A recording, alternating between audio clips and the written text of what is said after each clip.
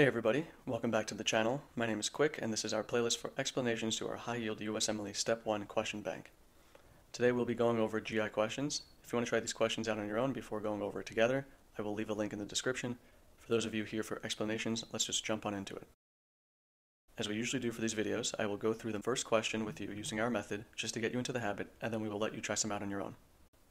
Okay, so for the first question, let's just begin reading where I bolded and discuss. He appears to have some abdominal distension and is in general distress. Upon rectal examination, a sudden release of fecal matter from the rectal vault occurred. Which of the following is most likely? A. Maternal use of cocaine. B. Advanced paternal age. C. Inadequate folate reductase activity. D. Failure of neural crest cell migration. Or E. Primigravid status. So from what the question stem gave us, we are already able to figure out the most probable diagnosis for this patient. Specifically the part where it says sudden release of fecal matter from the rectal vault. What is this sign called? Hopefully you know what this sign is called. Squirt sign, right? And that is hallmark for what disease or what condition. And hopefully you're saying to me, Hirschsprung's disease, right? Hirschsprung's disease. So already we were able to get the most probable diagnosis just from the question stem alone. And now we have to check, do we have any answers to back this up? You should be saying choice D, a failure of neural crest cell migration. Remember, Hirschsprung's is due to a failure of neural cell-derived ganglion cell migration to parts of the colon, specifically to Auerbach and Meissner's plexus. These ganglion cells are inhibitory in nature, so if you lack them, the affected segment of the large bowel is going to be tonically contracted, not allowing for stool to pass. On imaging, you will see a narrow distal portion, which is the affected portion that lacks the ganglion cells, and a dilated proximal portion that is normal bowel where the stool has been building up as it is unable to pass through the affected portion that is more distal. Now, if we wanted to, we can read the rest of the question to see if it is indeed discussing our suspicion. So, after a routine pregnancy, a primigravid mother at 38 weeks gestation gives birth to an 11 pounds 8 ounce male. A few days later, the mother returns to the clinic with her newborn. This is consistent with what we originally thought as Hirschsprung's, which typically presents with a failure to pass first meconium after birth. Now, there is an adolescent variant as well, but that is not high yield for step 1 or level 1 exams. Okay, so let's move on to question 2. And instead of bolding for you, I want you to pause the video and try to do the method on your own and arrive at a tentative answer, and then we'll go over it. Okay, so hopefully you got your answer. Now I'm going to read the question. A 4-month-old boy is brought to the clinic by his mother after she notices her baby has difficulty with bowel movements and was unsure if this was normal since this was her first time being a mom. Of note, the child has been known to sometimes cry during bowel movements. No bilious vomiting is seen. Which of the following is most likely? A. A blind duodenal pouch. B. Lack of relaxation in the rectal vault. C. Ectopy of the gastric tissue. D. Malrotation of bowel. Or E. Failure of pancreatic bud effusion. So we made this question intentionally ambiguous to get you to start thinking of most likely causes. If you did not know where to begin, you always want to try and form a differential based on the signs and symptoms. However, if nothing still comes to mind, you may need to look at the answer choices in order to start focusing in on particular diagnoses. So let's go through each of the answer choices. A. A blind duodenal pouch. So that's a description for duodenal atresia.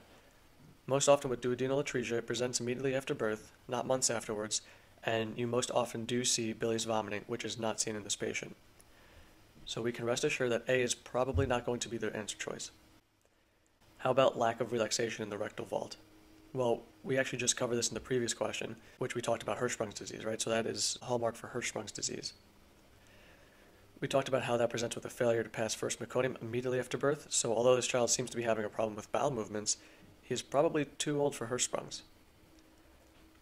How about choice C, ectopy of gastric tissue? Well, this is a description for Meckel diverticulum, which is a true diverticulum or outpouching of all 3 layers of the bowel. If you remember the rule of 2s for Meckel's diverticulum, one of them is that it affects children under 2 years old. So this child does fall into that age group.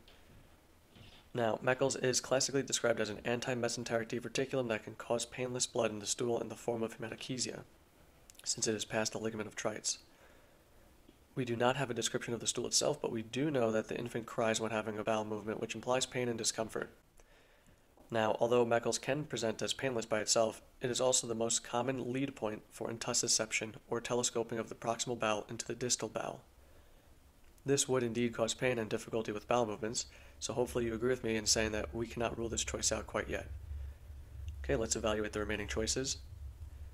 How about D, malrotation of the bowel? Well, in malrotation of the bowel, you have a form of obstruction that can result in a volvulus, which, if untreated, can be lethal. It is characterized as an emergency due to this outcome, and it usually presents with frank blood in the stool, pain, and bilious vomiting.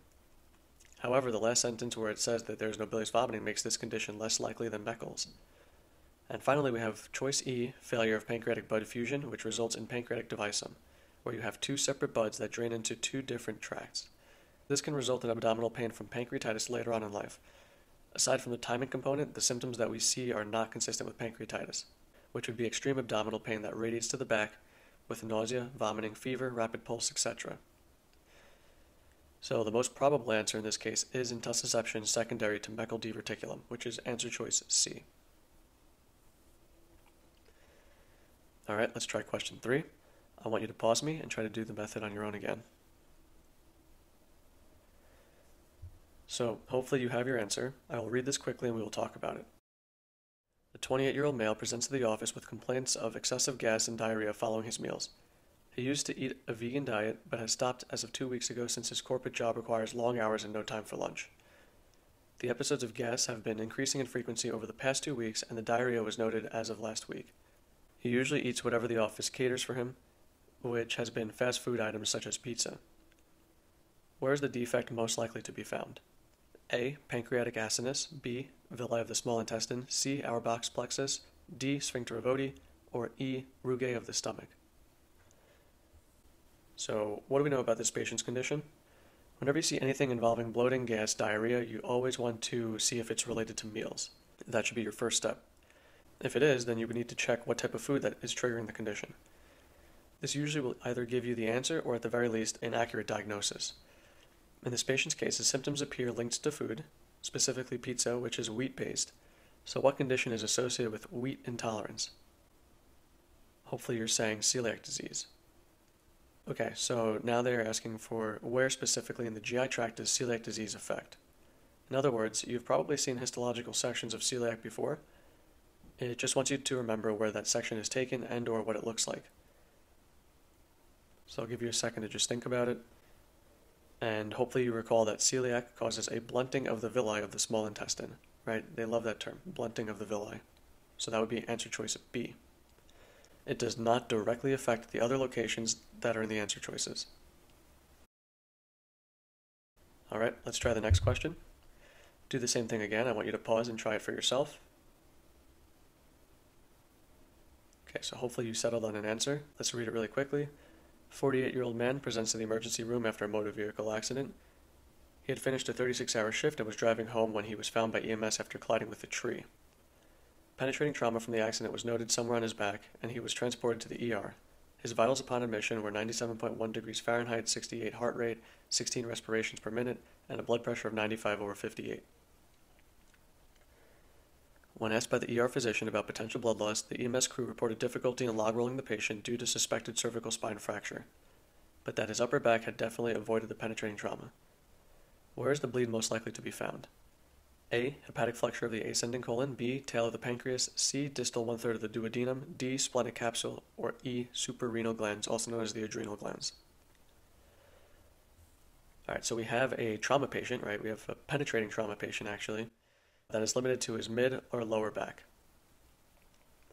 He is hemodynamically compromised, which is evidenced by low blood pressure with either compensated tachycardia or decompensated cardiac output. Now, if you don't know where to start, hopefully you're looking at the answer choices, where you can see what category each of them falls into, and what the relation between all of them are. Specifically, this question is testing retroperitoneal versus intraperitoneal bleeding, and the most common causes of both. So, one way to evaluate if there's retroperitoneal bleeding is to look for Gray-Turner or Cullen sign. So Gray-Turner sign is ecchymosis on each flank. The way I remember it is that it's two words, right? Gray-Turner, and you have two flanks. And the Cullen sign is a periumbilical ecchymosis, and both of them are signs of retroperitoneal hemorrhage. So the things that cause retroperitoneal bleeding will most likely produce those patterns of ecchymoses.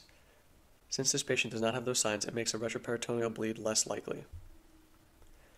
So, how are you supposed to remember all of the retroperitoneal organs? I have always used the mnemonic SAD pucker. I'll put the mnemonic up on your screen for you. So S is for suprarenal, also known as the adrenal glands. A for the aorta, you want to kind of link it with IVC or inferior vena cava.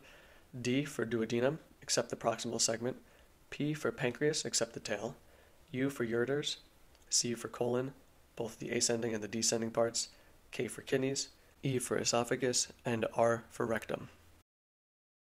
Those are all retroperitoneal, and thus if there is a rupture or damage to any of those parts, you can suspect a retroperitoneal bleed. In this case, all the answer choices listed are retroperitoneal except the tail of the pancreas and the splenic capsule, which are both intraperitoneal. Between both of these, if you just play odds, which you should always try to do in these exams with general questions, traumatic damage with hemodynamic compromise is usually due to splenic damage. That's because it holds a lot of the red blood cells in. This question was purposefully very vague in order to try and get you to evaluate each answer choice and see which is more likely. Even though it may be different in real life, whenever you see a traumatic abdominal injury with a falling blood pressure, you want to immediately think possible splenic laceration, liver laceration, or duodenal hematoma, and then rule out from there. That should carry you through a majority of abdominal trauma-related questions. Okay, if you were able to get that, good job, that was really tough. Let's try a question that actually requires some thinking and recognition rather than just regurgitating the most common cause. So let's read this one together. A 47-year-old woman presents to the clinic with complaints of itchy skin. She recently noted darkening of her urine over the past few months, along with periodic right upper quadrant pain. Current medications include lisinopril and levothyroxine for her diabetes and hypothyroidism, respectively. A biopsy of her bile duct is shown below. Which of the following is most likely? A. Anti-neutrophilic cytoplasmic antibodies, ANCA. B. Non-caseating granulomas. C. Hepatorenal syndrome. D. Cholelithiasis. Or E. Hepatitis C. So what do we know about this patient? Well, she's a middle-aged woman who has pruritus, right, itchiness of the skin. Her urine is dark, she has right upper quadrant pain, and we are given her medication list for her past medical history.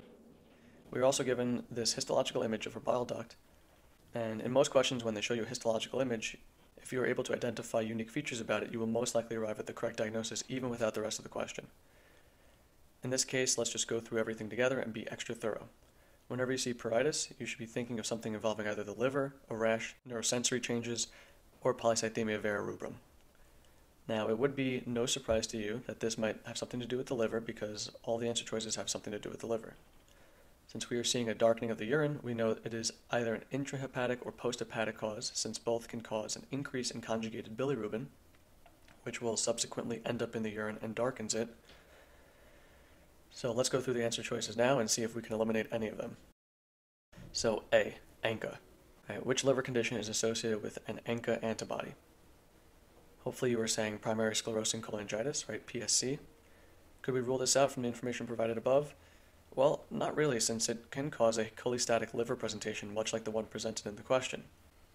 Although it should be noted that out of both primary sclerosing cholangitis and primary biliary cholangitis, PBC, the latter one, is more traditionally associated with pruritus. But I've seen it presented both ways in multiple question banks, so you can't just rely on that. How about choice B, non-caseating granulomas? With which liver condition is this associated? Hopefully you're saying primary biliary cholangitis, which presents similar to this patient's condition, so it cannot be ruled out either. Can we rule out choice C, hepatorenal syndrome? Hopefully you are saying yes, since we don't see any sort of kidney-related issues here. How about choice D, cholelithiasis? We would expect self-limiting episodes of colicky, right upper quadrant pain triggered by fatty or heavy foods, possibly radiating to the right shoulder.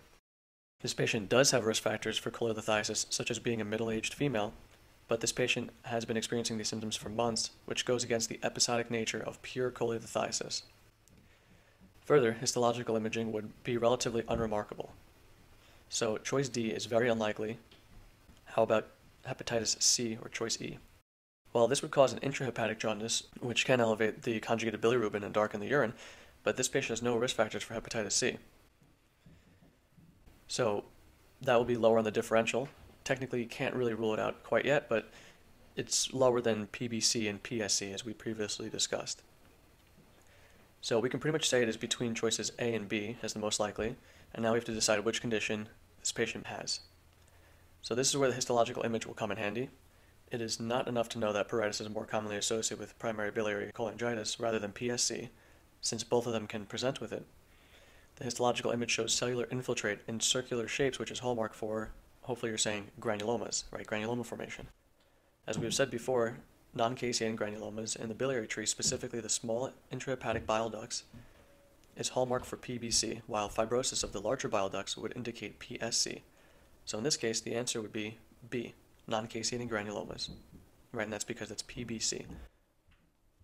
So a cholestatic liver presentation with pruritus, darkening urine, you could have pain. You're going to see small intrahepatic bile ducts being affected, and you'll see non-caseating granulomas on histological sections. All right, great job. Let's try the next question together. This is our second to last question together, so if you need to get up and stretch, please be my guest. Feel free to pause me in the meantime. Okay, and for those of you who just want to move on, I want you to do the same thing we just did in the previous question on your own. Make sure you use the image as a means to confirm the diagnosis and then use that to answer the question. I will give you a few seconds to pause me and try it out before we continue together. Okay, and hopefully you were able to arrive confidently at some answer. Let's read it together. A 62-year-old male was admitted from the emergency room for nausea, abdominal pain, and vomiting. Lipase and amylase levels are normal. The patient has had multiple similar episodes in the past, but states that it has never been this bad. Imaging is performed and the results are shown on the right.